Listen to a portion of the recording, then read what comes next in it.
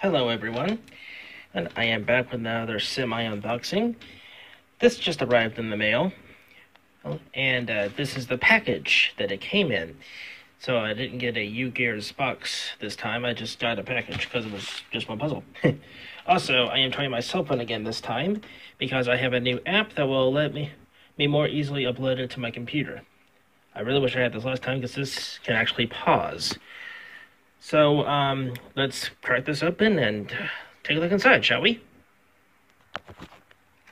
Alright, so it is now out of the box. And, like last time, I'm not going to build this on camera. But this is the UGears gun in puzzle form. And hopefully I have enough space on my phone to do this. Well, just like last time, it's in several sheets. But unlike last time, oh, it's also got filling in it. Huh, how about that? What was I going to say, unlike last time? Anyway, this thing only has 2 sheets to it, surprisingly. And there's the instructions. Only 2 sheets to this thing. Makes me wonder just how compact this thing is. Of course, it is supposed to fit in an adult-sized hand. So there's that. And also, I do not see a pushing device here. Fortunately, I still saved the one I had from last time. So I will construct this thing and get back to you.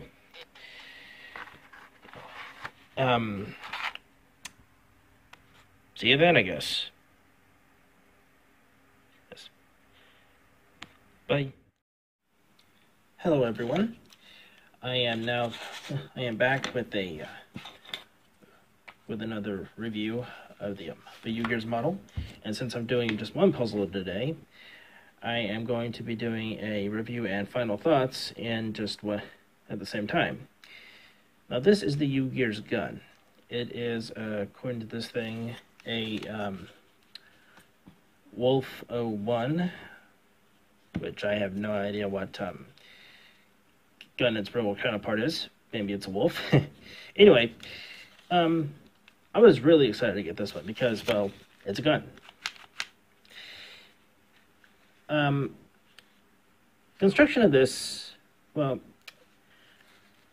the original idea was to build this and do a review on it in the same day that I received it, which was 2 days ago as of this recording. But family matters got involved and other commitments. So I was able to build it yesterday, and I've been playing with it. And the thing is, in order to make its gimmick work, you have to really grind down these edges over here. Because as you can see there, I had to slant mine a bit. It's ammunition, one of the rubber bands it comes with. Oh, and by the way, I'm using a tripod that I made. And I apologize for any jostling of the tripod, or if that video is a little slanted. Like I said, it's a homemade tripod. Now, this is how you load it. Can't really see the whole thing in frame, I apologize. And done. Now, it does have this safety in here, which they recommend so that you don't accidentally fire while you're trying to load the thing, or just regular safety stuff. Now, the problem with this is that, first off, like I said, you have to grind down these teeth right here, because otherwise the rubber band's going to get caught in this thing. And let me see now. Take the safety off, and now, okay, you see that? You just went over the edges of the teeth. Now, before I ground these edges down, they were hindered. Now, I'm using my cell phone again because I've got a couple of new apps on my computer, and I may be able to merge the videos together if I go over the 15-minute limit. And considering I'm already at 2 3/4, that's probably going to happen. Now, the whole idea is that it keeps climbing until that happens. It keeps firing. It fires. Now, also, it has a magazine under here, which may be a little tricky to get out, that holds a lot of extra ammo. It also supposedly holds this little gadget, which is supposed to attach to here, which can, but it's a bit of a pain to get off, so that you can attach a sight or laser pointer sight for this thing. It's supposed to be able to hold in here too, but I think you have to take it apart first, which becomes a bit of a nuisance. You may just want to latch it onto here to just get out of the way. Besides, well, it's personal preference, I suppose, looks-wise. Now, you're going to want to sand down the trigger here, because my camera doesn't want to focus, because I think my finger's actually starting to get bruised a little underneath here, as much as I've been playing with it, because it actually hurts to pull this thing now. If I did it on my left hand, I'm right-handed, then no pain. So, I've sanded it since I started getting pain on my finger. So, yeah. Okay, now, this thing actually came with something the other puzzles I've done didn't. Sandpaper and wax. Now, I don't know if this is a gun exclusive, if they've forgotten the other puzzles, or if they watched my review and thought that they needed to include this. Now, I didn't use these because I still have my sandpaper and the wax from last time. So I still have plenty of that left over. Also, for those of you who are not aware, it shows this is a 240, and this stuff is an 80. Now, for those of you who are not aware, the lower the number, the coarser the paper. It basically means that's how coarse it is. The smaller the number, the coarser the sandpaper is. So I was able to do more damage, so to speak, with this than with this. Yeah, that was graceful of me. But now this thing actually doesn't come with toothpicks. It doesn't need them. Though it looks like it might be designed for it right here, but you can't see all the way through there. Anyway, this is a neat little toy. It is extremely safe to use around to fire at others. I wouldn't recommend using it for tag because you might be able to feel it at close range.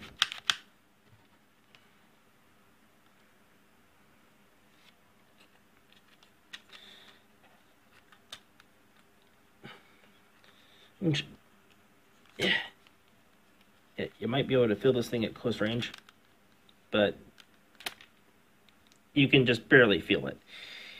Well, it does sting, but it's not like, oh, ow, ooh, ow, don't hit me. Sorry, that was ridiculously cartoonish of me.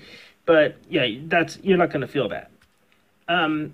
So if you're shooting someone at a distance with clothes on or something, then no, they're probably not going to feel it. But if anything, I would recommend using it for target practice alone. Just sharpening your skills, because if you accidentally hit a window or a lamp or something with this, unless it's a really, really tall lamp or a really, really thin window pane, and actually I don't really think there's a window pane thin enough, you're not going to cause any damage with this. And speaking of target practice, this thing actually comes with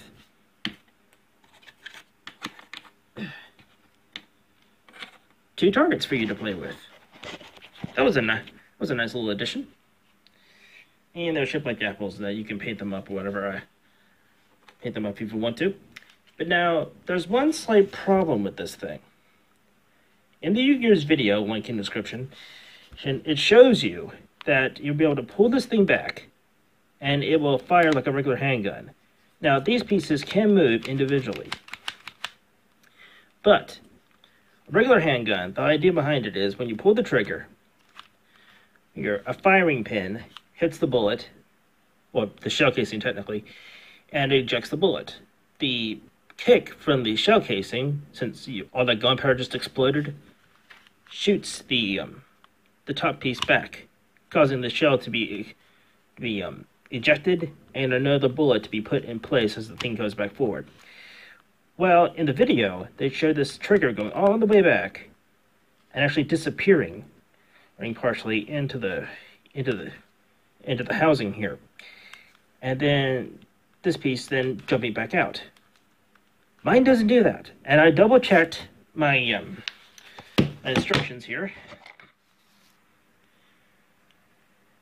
Right, see here, there's no way that could possibly happen.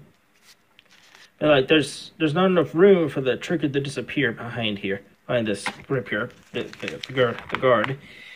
And where is it? I may have moved 2 pages there. No, I didn't move 2 pages. Well, shoot, where did I see? Ah, here it is. This piece. This is what allows the trigger to move the top slide. And for some reason, my camera refuses to focus on it. Okay, well, this section right here, the only way I could figure that this could possibly work is if this image was flipped around and designed to where this little piece here could actually be pushed up, enabling it to jump over the hook once it gets all the way out here. Because as you see, it kind of looks like it was designed for a ramp right there, the way this thing is curved. But there's no place for it to slide up to. And this thing is certainly not designed for this peg to go down. So I don't know what the deal is there.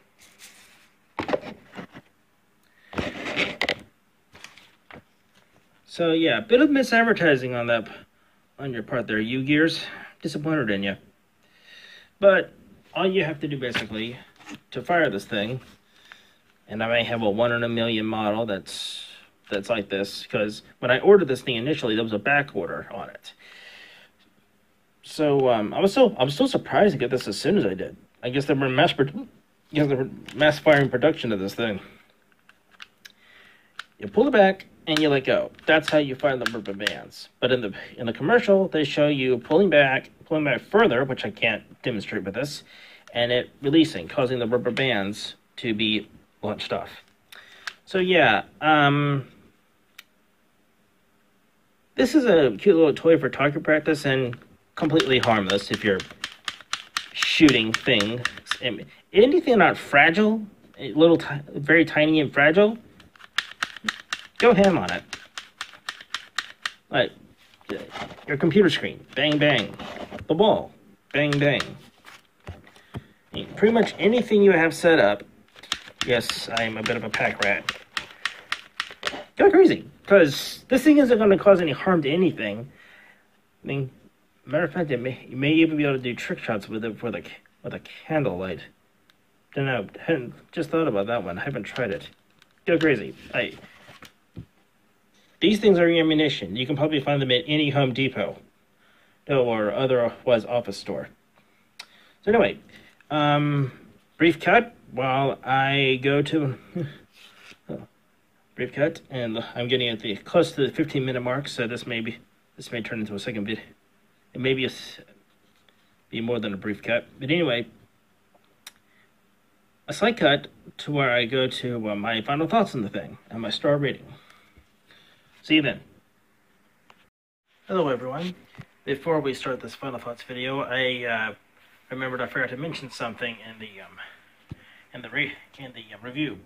This thing actually comes with spare parts. These little pieces and these long skinny pieces. I mean, seriously, easily broken. Fortunately, I didn't break any, so no problem there. It's just rather unique that any puzzle would have spare parts. So, in between the wax and the sandpaper and the pusher piece, it almost seems like they're telling you to buy the safe and the gun before anything else, so you have all the equipment you need. Anyway, on to the final thoughts. Alright people, final thoughts time. And this time I thought I'd do something kind of creative. Target practice. Now I've actually done this a couple of times already to see if I can actually hit these things. And I can, just takes practice. Like everything in life. Alright, here we go. So for this gun, I give a reading of, if I can hit this thing,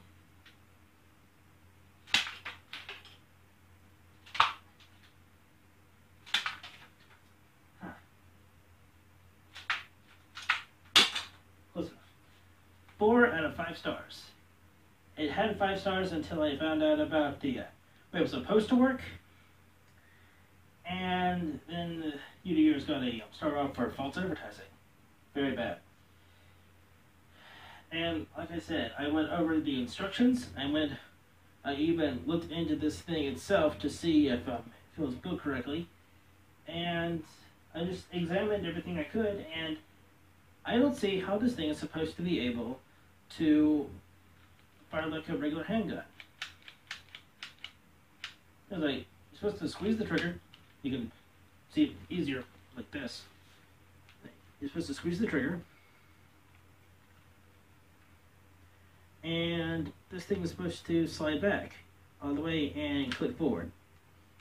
You have to release the trigger to do that. Something is not right here.